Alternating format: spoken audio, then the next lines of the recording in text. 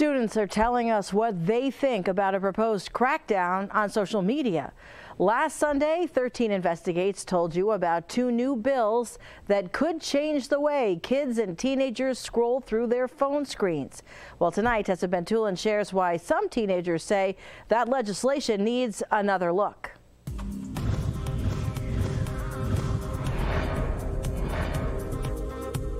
Summer, I think, we're less busy and you just have more time on your phone. These 6 teenagers are juniors and seniors at Albany Shaker High School. They all know each other through classes, clubs, or mutual friends. I asked them to sit down with me and tell me their perspective on social media.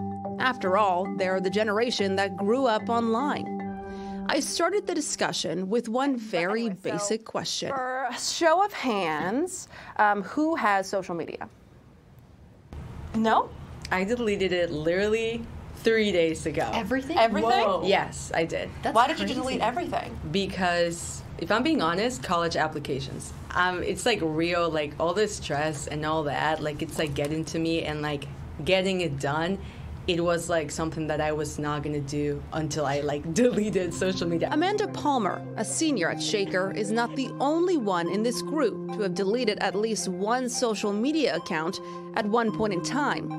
Amanda's answer started a broader conversation about how social media is addicting. It's almost like a comfort zone to just kind of pick up your phone. Yeah. When I deleted TikTok, like my hands were shaking for like months, and like every time I went to open my phone, I would click on where it was. Like it was so addicting. Yes. I was spending 14 hours a day on my phone. Like I don't even know how I was doing that. Like I don't know when I was sleeping, but it was like I need to stop. It was hard to find something else to do. Yeah.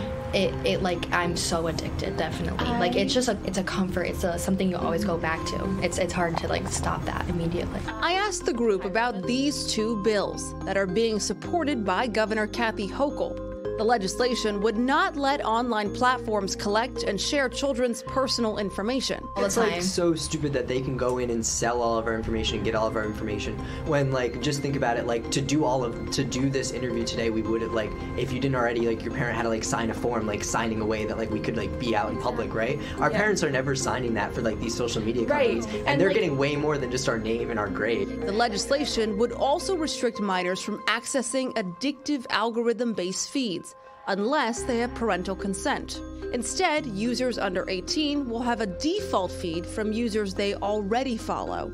I feel like the thing that a lot of us use social media for is primarily like keeping in touch with our friends. And like if we just have like the follow pages, then we can still see our friends' content and we won't be exposed to like the kind of toxic and negative side with like the personalized for you content that has like the opportunity to show you something like super horrible for you, and then you get sucked in and you keep on seeing it. If we just limit it to the people we follow and we know, it first of all eliminates like just random strangers. Especially on TikTok, I feel that a lot of brands and other creators kind of profit off of us. They try to sell us this product and you're in a wormhole, and like you said, you just keep seeing that product over and over again. You just convince yourself, oh, maybe this will fix all my problems or something.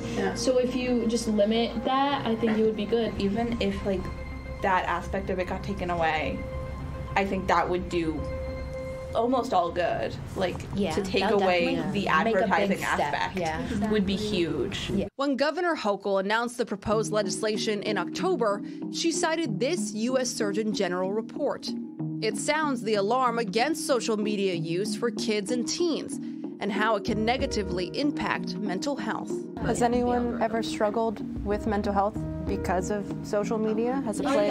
It's definitely exacerbated my issues. There was a time where I would like cry when I was like seeing my friends hanging out and like I'm not with them. They're like posting on their stories or something like that. Like that would get to me so like deep to me. Like that would make me so upset. I'm gonna share a personal experience. So there's this part of Twitter that's very bad. It's called Eating Disorder Twitter. And basically what it is it's this group of people who all have eating disorders, and it's a lot of the people on there are like pro eating disorder and they'll encourage that sort of behavior. And so I was on there for a long time, maybe like 2 years, and I've saw horribly disgusting stuff on there. Even when I like sort of felt like I was recovering from my eating disorder, I would still be like super addicted to that part of Twitter, and I'd still be like it like traps you in, you know? I also asked the group what their overall thoughts on the bills were. I think they need to be revised a little bit, but I do think the idea behind them is completely correct and valid. And I think it loses some nuance with like online communities and like the fact that not all social media is just addictive algorithms. Like that's a big part of Instagram and TikTok and Twitter, but that's not the whole story.